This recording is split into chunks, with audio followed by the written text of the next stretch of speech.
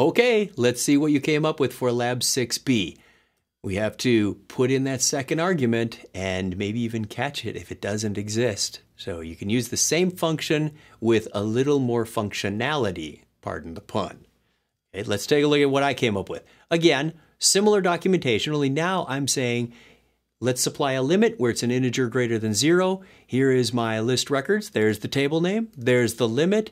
And similar to before, declare the array, get my glide record going. Now check this out. I've got if limit that says, do you have a limit? Is it defined? Is it not null? Is it good? Is it valid information? If it is, and the limit is greater than 0, then I am going to use it. Because if I didn't specify, you don't just want to willy-nilly just say, run recgr.setLimit on whatever the limit was passed in. They could have passed in something crazy, and that wouldn't have worked. If it wasn't valid, don't use it and just get all the records.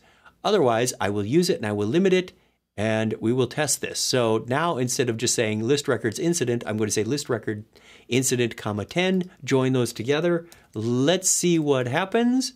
I run that and I get 10 records. What happens if I say problem 5, same function, different functionality, same reusable chunk of code to list out the records? Looks great. Now let's have some real fun and say, oops, forgot the second parameter.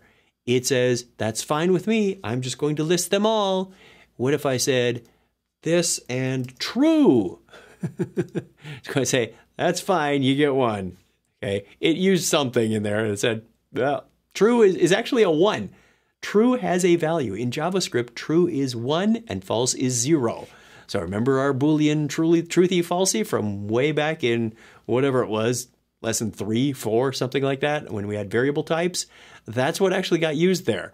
If I said, hello, is that going to return me anything? It's going to get all records. It says, hello, that's not, you're not greater than 0. You didn't do it right, so you get everything.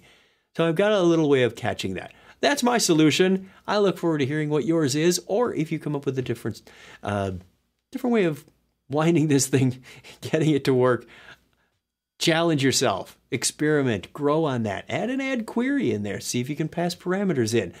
Glide record, looping, arrays, very common operations that I want you to get comfortable with. So that's the purpose of this exercise.